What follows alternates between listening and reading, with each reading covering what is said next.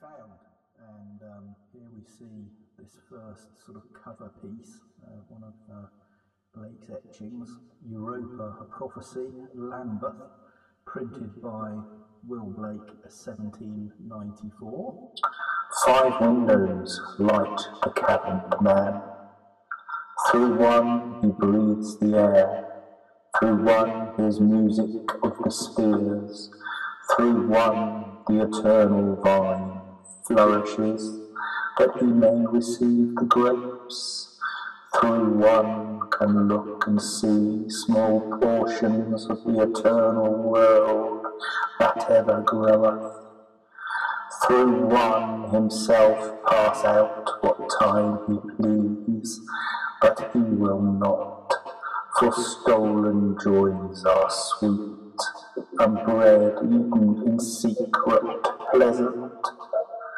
So sang a fairy mocking as he sat on a streaked tulip, thinking none saw him. When he ceased, I started from the trees and caught him in my hat as boys knock down a butterfly. How know you this, said I, small sir, where did you learn this song? Seeing himself in my possession, thus he answered me, my master, I am yours, command me, for I must obey. Then tell me, what is the material world, and is it dead? He, laughing, answered, I will write a book on leaves of flowers, if you will feed me on love thoughts, and give me now and then a cup of sparkling poetic fancies, so when I am tipsy, I'll sing to you this soft lute, and show you all alive the world, when every particle of dust breathes forth its joy. I took him home in my warm bosom as we went along. Wild flowers I gathered, and he showed me each eternal flower. He laughed aloud to see them whimper because they were plucked. They hovered round me like a cloud of incense. When I came into my parlour and sat down, and took my pen to write, my fairy sat upon the table, and dictated Europe. Preludium. The nameless shadowy female rose from out of the breast of Orc, her shaky hair brandished in the winds of Entharmon, and thus her voice arose. O mother Enitharmon, wilt thou bring forth other sons, to cause my name to vanish, that my place may not be found? For I am faint with travel, like the dark cloud, disburdened in the day of dismal thunder. My roots are brandished in the heavens, my fruits in earth beneath.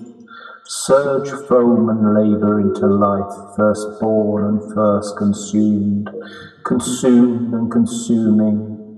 Then why shouldst thou, accursed mother, bring me into life? I wrap my turban of thick clouds around my labouring head, and fold the sheety waters as a mantle round my limbs. Yet the red sun and moon, and all the overflowing stars rain down prolific pains. Unwilling I look up to heaven, unwilling count the stars, sitting in fathomless abyss of my immortal shrine. I seize their burning power, and bring forth howling terrors, all devouring fiery kings. Devouring and devoured, roaming on dark and desolate mountains, in forests of eternal death, shrieking in hollow trees. Ah, Mother Enitharmon, stamp not with solid form this vigorous progeny of fires. I bring forth from my teeming bosom myriads of flames, and thou dost stamp them with a signet. Then they roam abroad and leave me void as death. Ah, I am drowned in shady woe, and visionary joy. And who shall bind the infinite with an eternal band, to compass it with swaddling bands? And who shall cherish it with milk and honey? I see it smile and I roll inward, and my voice is past. She ceased and rolled her shady clouds into the secret place. Lord, have mercy on us. A prophecy. The deep of winter came, what time the secret child descended through the orient gates of the eternal day. War ceased, and all the troops like shadows fled to their abodes. Then Enitharmon saw her sons and daughters rise around. Like pearly clouds they meet together in the crystal house. And Los, possessor of the moon, joyed in the peaceful night, thus speaking while his numerous sons shook their bright fiery wings. Again the night is come, that strong Urthona takes his rest, and Urzan, unloosed from chains, glows like a meteor in the distant north. Stretch forth your hands and strike the elemental strings, awake the thunders of the deep. The shrill winds wake till all the sons of Urzan look out and envy loss, seize all the spirits of life and bind their warbling joys to our loud strings, bind all the nourishing sweets of earth, to give us bliss that we may drink the sparkling wine of loss, and let us laugh at war, despising toil and care, because the days and nights of joy in lucky hours renew. Arise, O Orc, from the deep den, firstborn of Enitharmon, rise, and we will crown thy head with garlands of the ruddy vine. For now thou art bound, and I may see thee in the hour of bliss, my eldest born. The horrent demon rose, surrounded with red stars of fire, whirling about in furious circles round the immortal fiend. Then Enitharmon down descended into his red light, and thus her voice rose to her children, the distant heavens reply. Now comes the night of Enitharmon's joy. Who shall I call? Who shall I send? That woman, lovely woman, may have dominion. Arise, O Rinra, thee I call. And Palambron thee, go tell the human race that woman's love is sin, that an eternal life awaits the worms of 60 winters, in an allegorical abode where existence hath never come. Forbid all joy, and from her childhood shall the little female spread nets in every secret path. My weary eyelids draw towards the evening, my bliss is yet but new. Arise! Arise, O Rintra, eldest born, second to none but Orc. O lion Rintra, rise thy fury from thy forests black. Bring Palambron, horned priests skipping upon the mountains, and silence Elithria, the silver-bowed queen. Rinra, where hast thou hid thy bride? Weeps she in desert shades? Alas, my Rinra, bring the lovely jealous Ocalythron. Arise, my son, bring all thy brethren, O thou king of fire. Prince of the sun, I see thee with thy innumerable race, thick as the summer stars, but each ramping his golden mane shakes. Then thine eyes rejoice because of strength, O Rinra, furious king. Enitharmon slept 1800 years, man was a dream. The night of nature and their harps unstrung, she slept in middle of her nightly song, 1800 years a female dream. Shadows of men in fleeting bands upon the winds divide the heavens of Europe, till Albion's angel, smitten with his own plagues, fled with his bands. The cloud bears hard on Albion's shore, filled with immortal demons of futurity. In council gather the smitten angels of Albion. The cloud bears hard upon the council house, down rushing on the heads of Albion's angels. 1 hour they lay buried beneath the ruins of that hall, but as the stars rise from the salt lake, they arise in pain, in troubled mists, all clouded by the terrors of struggling times. Following in thoughts perturbed, they rose from the bright ruins silent. The fiery king who sought his ancient temple, serpent-formed, that stretches out its shady length along the island white. Round him rolled his clouds of war. Silent the angel went along the infinite shores of Thames to golden Verulam. There stand the venerable porches, that high towering near their oak-surrounded pillars, formed of massy stones uncut with toll, stones precious, such eternal in the heavens, of colours 12, few known on earth, give light in the opaque, placed in the order of the stars when the 5 senses whelmed in deluge all the earth-born man, then turned the fluxile eyes into 2 stationary orbs, concentrating all things. The ever-varying spiral ascents to the heavens of heavens were bended downward, and the nostrils' golden gates shut, turned outward, barred and petrified against the infinite. Thought changed the infinite to a serpent, that which pitieth, to a devouring flame, and man fled from its face and hid in forests of night.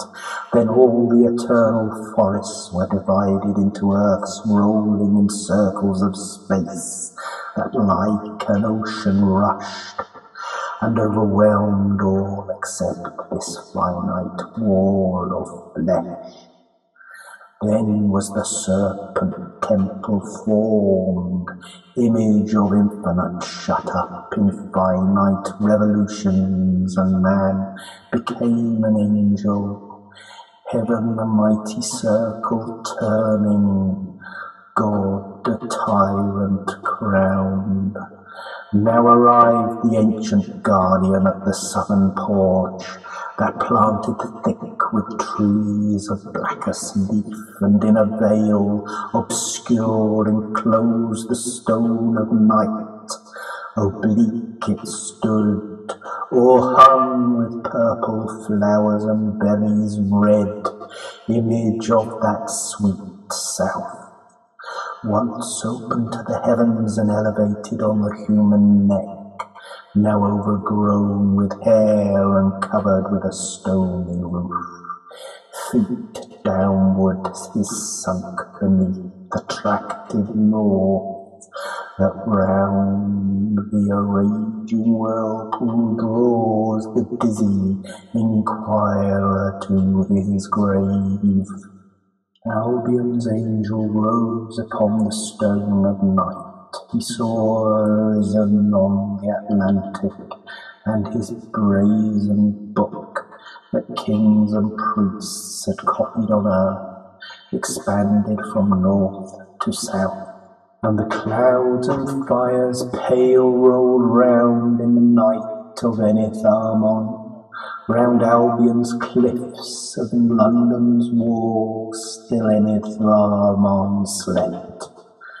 Rolling volumes of grey mist involved churches, palaces, towers, for Urizen unclasped his book, feeding his soul with pity. The youth of England hid in gloom, cursed the pained heavens, compelled into the deadly night to see the form of Albion's angel.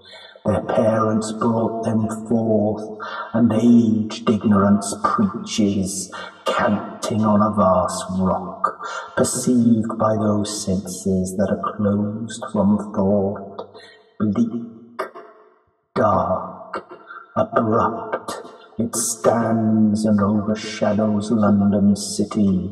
They saw his bony feet on the rock, the flesh consumed in flames. They saw the serpent temple lifted above, shadowing the island white. They heard the voice of Albion's angel howling in flames of awe, seeking the trump of the last doom. Above the rest, the howl was heard from Westminster, louder and louder. The guardian of the secret codes forsook his ancient mansion, driven out by the flames of Orc. His fur robes and false locks adhered and grew one with his flesh, and nerves and veins shot through them with dismal torment, sick, hanging open the wind. He fled, grovelling along Great George Street, through the Park Gate. All the soldiers fled from his sight. He dragged his torments to the wilderness. Thus was the howl through Europe. For Orc rejoiced to hear the howling shadows, but Palamabron shot his lightnings trenching down his wide back, and Rintra hung with all his legions in the nether deep. Enitharmon laughed in her sleep to see, O woman's triumph.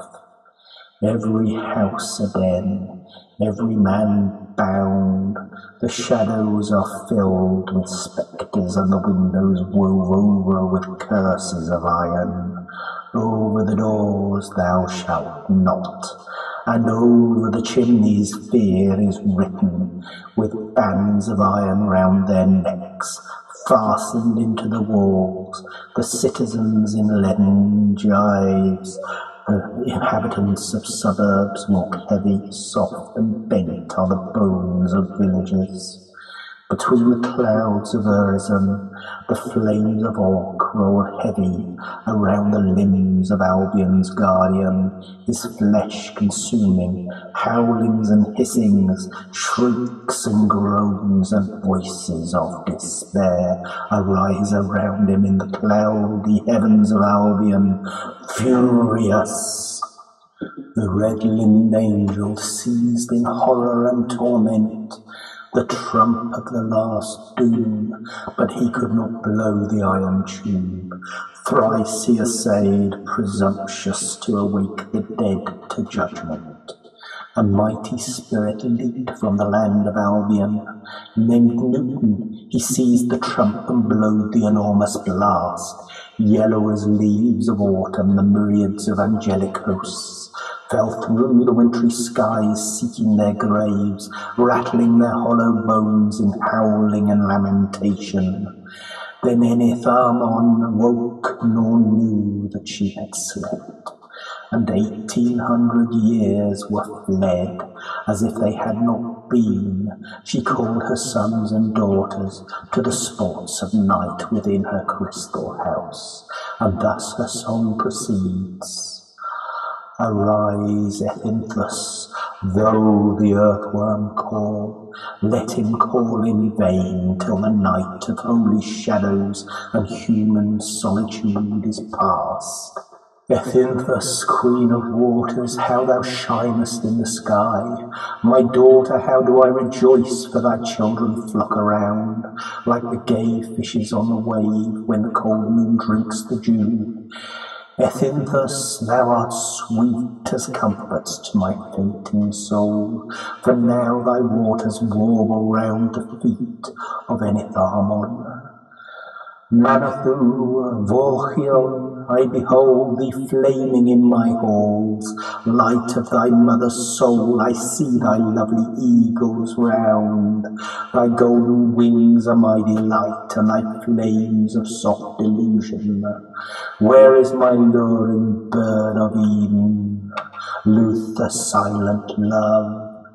Luther, the many-coloured bow delights upon thy wings, soft soul of flowers, Luther, sweet smiling pestilence, I see thy blushing light.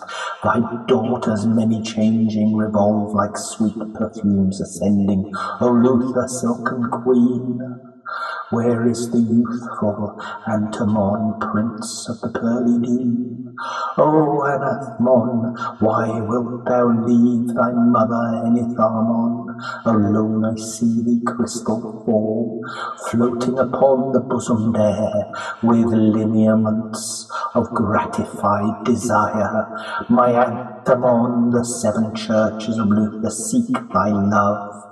I hear the soft Ruthum in Enitharmon's tents. Why wilt thou give up woman's secrecy, my melancholy child? Between 2 moments bliss is ripe. O Theaterwoman, robbed of joy, I see thy salt tears flow down the steps of my crystal house. Sotha and Thirlatha, secret dwellers of dreamful caves, arise and please the horned fiend with your melodious songs. Still all your thunders gold, hoofed and bind your horses black. Hawk, smile upon my children, smile, son of my afflictions. Arise, O hawk, and give our mountains joy of thy red light. She ceased, all wherefore that sport beneath the solemn moon. Waking stars have risen with their immortal songs, that nature felt through all her pores the enormous revelry, till morning opened the eastern gate, and everyone fled to his station, and Enitharmon wept. But terrible Orc, when he beheld the morning in the east, shot from the heights of Enitharmon, and in the vineyards of red France appeared the light of his fury. The sun glowed fiery red, the furious terrors flew around on golden chariots raging with red wheels dropping with blood, the lions lash with wrathful tails, the tigers couch upon the prey and suck the ruddy tide, and Enitharmon groans and cries in anguish and dismay. Then loss arose his head, he reared in snaky thunders clad, and with a cry that shook all nature to the utmost pole, called all his sons to the strife of blood. Finis.